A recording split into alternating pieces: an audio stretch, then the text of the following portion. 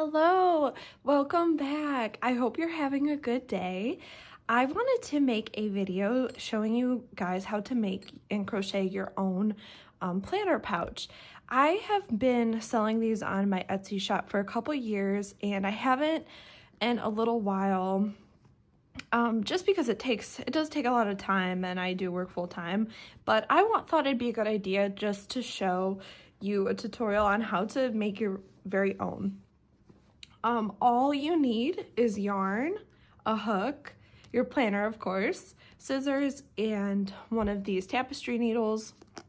I know in the previous video I did for the cup cozy, I kind of showed you guys a couple stitches, and this is another one where as long as you know how to do 3 or 4 stitches, you can do this very easily. So I'm gonna try to keep my hands up here in frame so you can see. I noticed in my last video I kept like retreating back, so I'm going to, I'll move the camera a little bit, that way you guys can see really nicely. So first things you want to do is just see which way you want your planner pouch to go, and that'll just determine how you're going to measure. For the Happy Planner, I'm going to put it in side loading instead of the top loading because of the discs, but either way you can do for your planner. And I like to use the Bernat baby blanket yarn, and you can find this at, I think, like even Walmart, but Michael's, Joann's, and or Amazon. Just Google it. And this yarn is, I think it is a size 6. It is a pretty chunky yarn, and it'll work up your project really easily, so it's kind of satisfying to try to work it up quickly. And yeah, this is kind of a pattern that I came up with that I thought looked nice, and it's nice and tight but still gives it some texture. So I use a size L or 8mm hook with this yarn, and the tapestry needle and the scissors you can kind of put to the side for now.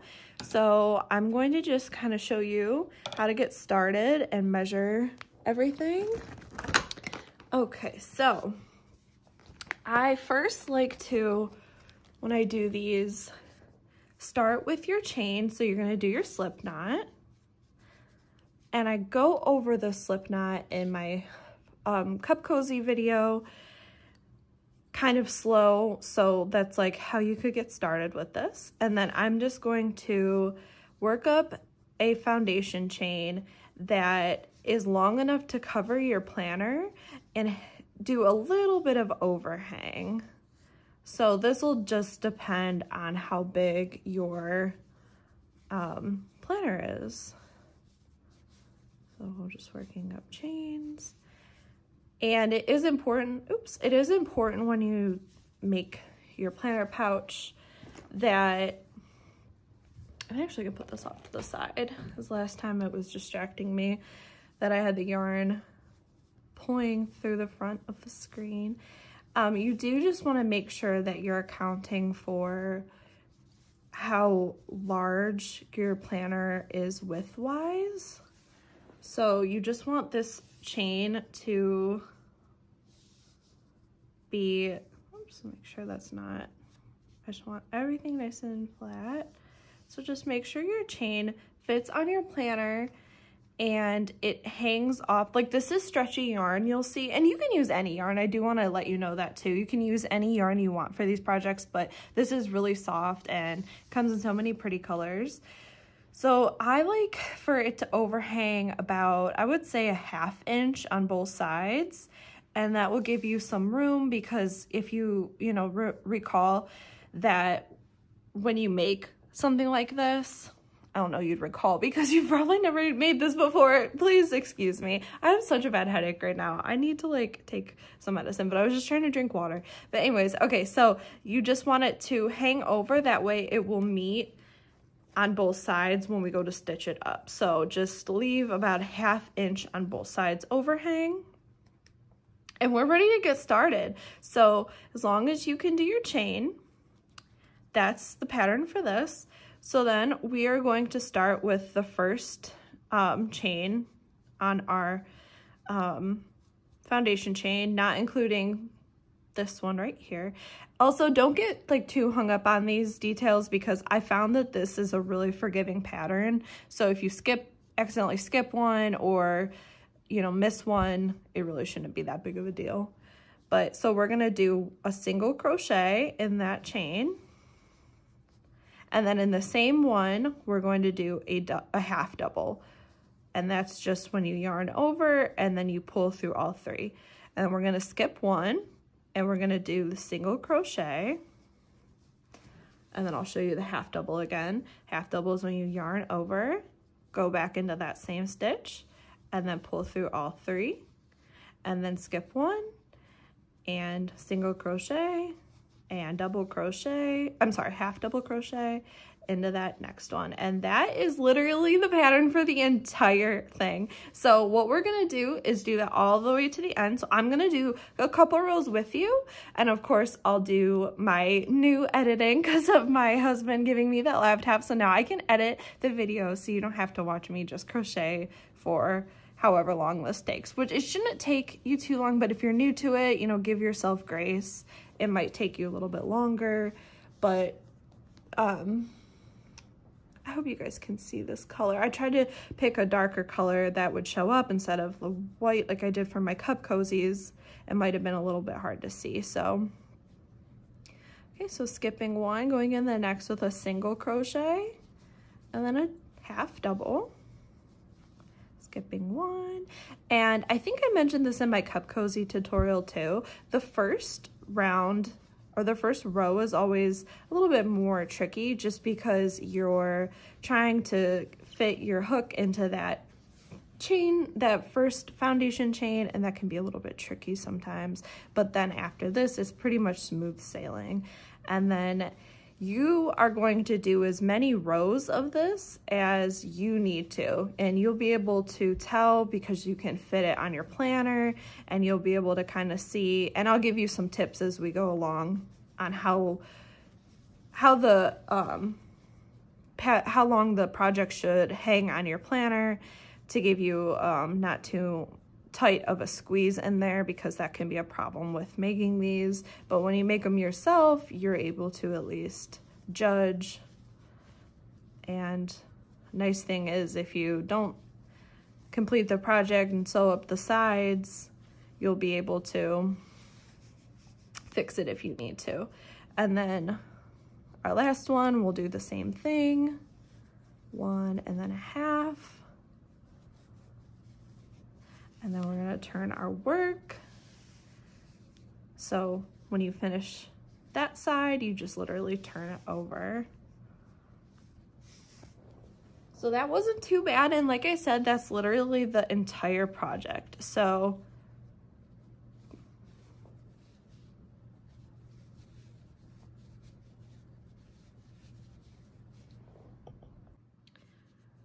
okay, so once you have turned your work, we're not gonna chain one or anything like that. We're just gonna go back and do the same thing to our second row. And this is just the repeat throughout the entire project. So go into, you're gonna be working into these spaces.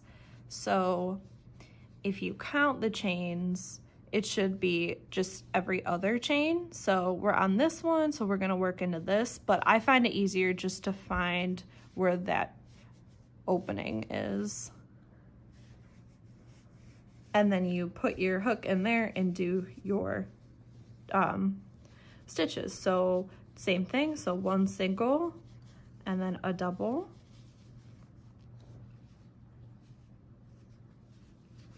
One single and then a double. One single and then a double. And I'm saying half double, I mean, not double crochet, a half double. Trying to make sure that you can see this. Oh, I hear my wind chime outside because it's windy. And I wish I felt better because it's like the perfect fall day outside. But I just have like a headache, and I need a drink of water.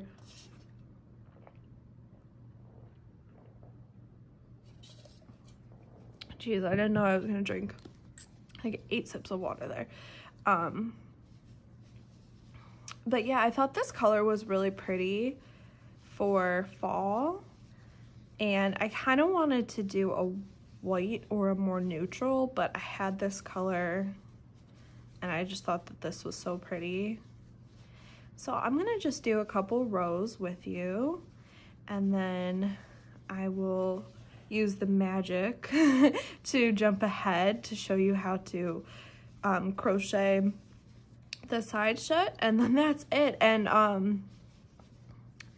actually I think I don't even use the needle to do the sides. I actually just use my hook. So I showed that you would need a needle, but that wasn't correct. But you can use a needle, so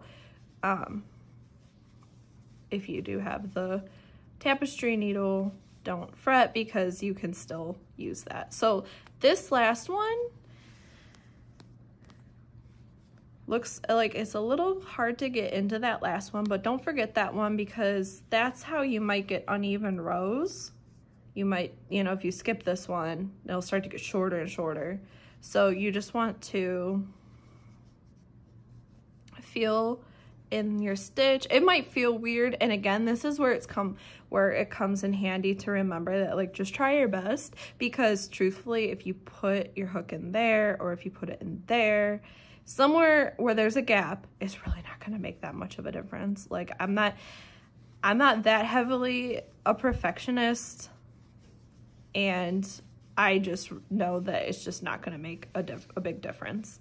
So especially because we're not using a chain, I found that if it's a little bit you know, tighter here, that's okay. And if that doesn't make any sense to you, no worries. I just for any of you that do crochet and were questioning why I do the things the way I do, that's just my logic. But if you find a way that works better for you, go with that. It's just a very easygoing project. So let's keep going. So again, we're just looking for that next opening, one single and then a half double. So I'm gonna go into and do the same thing all the way across. So I am hoping to maybe develop a better schedule for posting videos and coming up with some ideas. I'm really excited because I guess I should have mentioned this in the beginning of the video, but I noticed I got to, I think, 650 subscribers, which is really awesome, because I just started to try to upload some more videos and noticing more people following and commenting, and it's so fun. It makes me so happy. I've been trying to stay off social media, like Facebook, more lately, and I just find content, honestly, it's just too much sometimes. Like, it really does trigger me. I hate to say that word when it's not, if I'm using it inappropriately, but sometimes I just see things that just put me in a bad mood, and it just, like, upsets me for the rest of the day, or, like, makes me feel bad. And I don't want to feel bad. I don't want to feel any type of way because of social media. Going off on a little rant there. But I just want to be happy. And again, we're at that kind of finicky part. So I am just putting my hook into there. But yeah, I've just been off Facebook, and I just try to use only things that make me feel happy, which is like Instagram, because it's mainly for my personal hobby, you know, planning. And then I like Pinterest too. And yeah, I just feel like if you don't let, like, negativity into your life. That's my main takeaway. Because I kept thinking, like, I had to have these social apps because everyone else does. But no, you don't. You really don't. Like, I miss the days before it sometimes. And I feel lucky that I grew up in a time before it, right as it started, but before it. So I know what it was like to not have a phone all the time at your fingertips. And yeah, life's hard enough even without it sometimes. So I didn't want that to sound depressing. I just want that to sound more so inspiring. Like, you don't have to be on those sites. Like, you don't have to engage in content or things that you don't want to. So anyways, I was thinking about making some videos regarding my favorite planning system, like why I like discs. Also, I would love to do like a planner collection video because, oh, Lord knows I have a lot of planners. I have a lot. More so talking about like covers. Like I have a lot of like covers, but I have a planner cart and I would like to show that and do like a video on that. I have washi drawers. I would like to show like my washi collection. Like I have some ideas for videos. So I hope that I can start getting some of those out soon. I just want to make sure I do them like in a fun way, and I don't know. I'm thinking the next video I'll post will be about why I love discs, why I'm currently loving disc planners. And then maybe get into like my washi video. Because washi tape is so pretty and fun. I love Simply Gilded. That's my favorite washi tape. And I've been loving the Happy Planner stickers, as you all know. And I've just been loving my planner so far. I really like how I did this week in my planner, as this week was me and my husband's first anniversary, and so I tried to make it like really pretty and just like fit the vibe that I love about this time of year. It's just like the pinks and the maroons, like the blushes, the golds, like that type of fall feel. I just love that. So as you can see, this works up pretty quickly. And before I go off and try to finish the length of this up, I'm going to just quickly go over where to kind of think about stopping and how to kind of measure this out. So you are gonna want this entire piece to go up a little bit above your planner because you do want it to protect it. So you want it to end a little bit, maybe like a ½ inch above the planner, like this. And it has to go on both sides, remember that. And then you'll also notice that it's gonna have to go around, you know, if you have whatever cover you have on it, so it's gonna have to go around these discs. So keep going, keep doing this until you have a piece of crochet that is covering up your entire planner with a little bit of overhang, about a ½ inch or so. And then I will show you how to sew up the sides and finish off your planner pouch.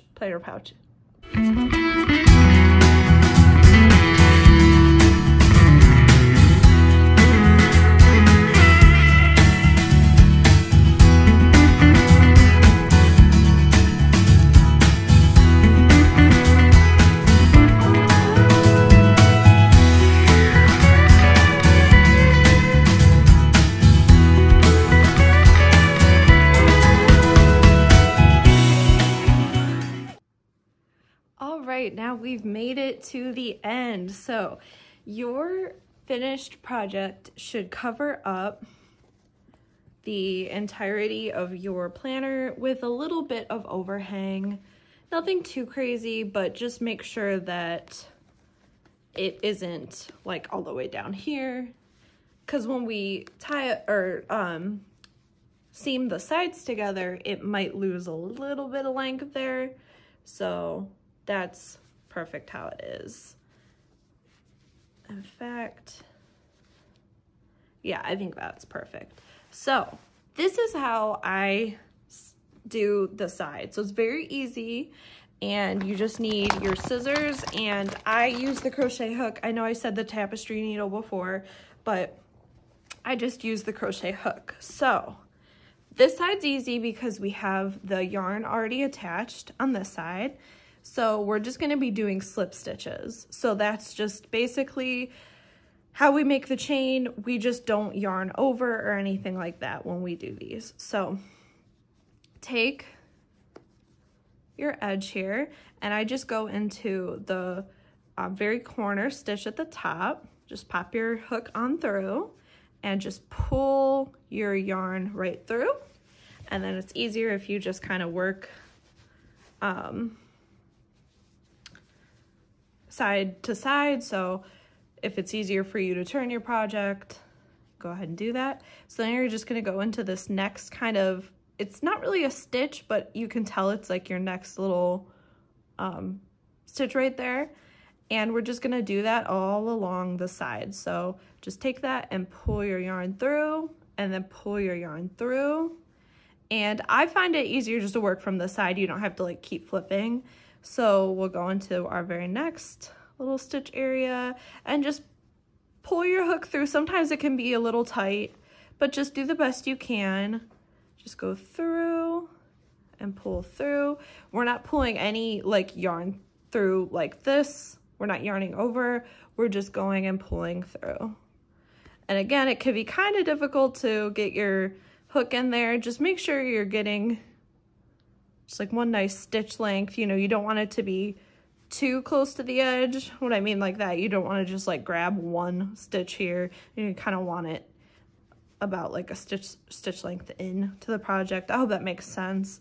Basically, you just don't want it to fall apart. So, you know, it's okay to put your hook into the project a little bit. Through. And if you notice it gets a little tight, you can kind of give yourself a bigger loop to work with. But yeah, we're just gonna do this all the way through, all the way down the edge. And this does work up pretty quickly with this yarn, you'll see. And I did want to also mention, this is like a good project for a tablet or a book. You just use the same method. Just make sure that when you measure it, just make sure that it has a little bit of overhang and it fits whatever you want it to cover nicely. Okay, and then the bottom here. Just kind of flatten that out, and then when I cut the yarn, I just leave a nice tail, probably about like 8 inches or so, and pull the yarn through and then fasten it. And now we're gonna go and do our other side. So as you can see, there's no yarn connected on the other side there. So we're going to just put some yarn on there just to connect that. So we're gonna go in through that side, and then our first stitch in the corner there, and then just attach some yarn to your hook and pull through.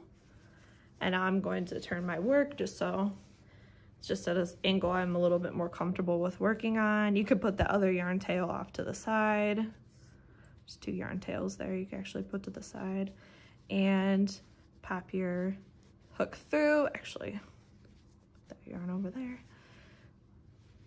And do the same thing. So we're just gonna go along the edges. And again, it might be a little frustrating sometimes with this chunky yarn. It can get stuck.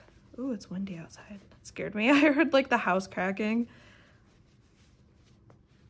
But yeah, if you notice it's like a little bit difficult to get your hook in there, you could work yourself up another loop. You can even do single crochets here too, but I feel like the slip stitch is just a little bit more secure, but single crochets actually work as well. So if you find this too difficult when you're starting off, feel free to just yarn over. That won't be the end of the world.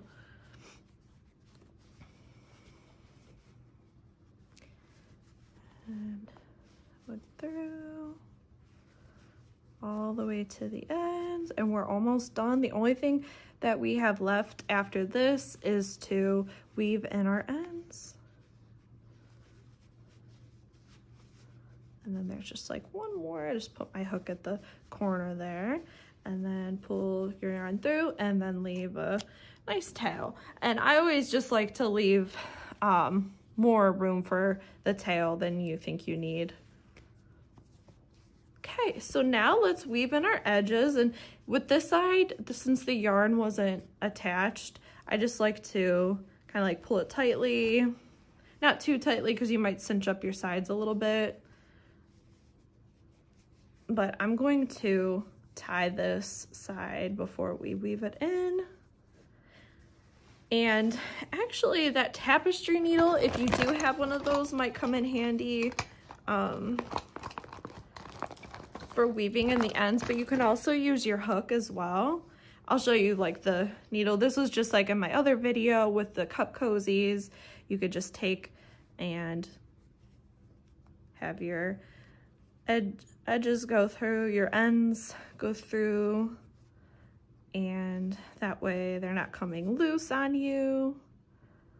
But if you don't have one of these, you can absolutely still use your hook to get these ends in there real nice. And I like that the yarn you can really work with. You can kind of shape it how you want. So if when we're finished, we can kind of loosen it up a little bit. And I'm just gonna trim these loose ends. And then on this side, we don't really have a loose end there, but if you just want to use your hook, you just can go right back up how you had before and just kind of fish that end piece through. Oh, that's not wanting to do that. There it goes. Just so it's, oops. This was easier said than done, right? Just so it doesn't just come loose on you. Just go through a couple stitches and we'll trim that. Okay. And so this is actually the wrong side of our pouch. So then we're going to take it and flip it inside out. And there you go. So this is your finished pouch. And then you can put your planner inside and just make sure it fits. I like to also, like I said, just kind of shape it up a little bit. Here we go. Oh, it looks good. So again, this yarn is kind of stretchy, so if you kind of have any edge pieces here that you kind of just want to make sure they're tight, you can always, my pen loop was kind of sticking out a little bit there. But yeah, you can always go back in and make sure that those are as tight as you need. But yeah, this is it. I really like how these turn out. I love how they can protect your planner if you throw it in your bag. They're really comfy and cozy, and you can wash them too. So that's nice to know. If you need to, you can always wash them. And yeah, they just keep your planner nice and protected. And then of course, cute. Of course, us planner girls always like when things are nice and cute. And yeah, so if you need to, like I said, like you can stretch it out a little bit. But yeah, that's it. So it's super simple. Like I said, you just need to know a couple stitches and it's just a repeated pattern. And those are what the sides look like. And yeah, if you have any questions, please let me know. But thank you so much for watching. I hope you have a great day. Stay cozy. Bye.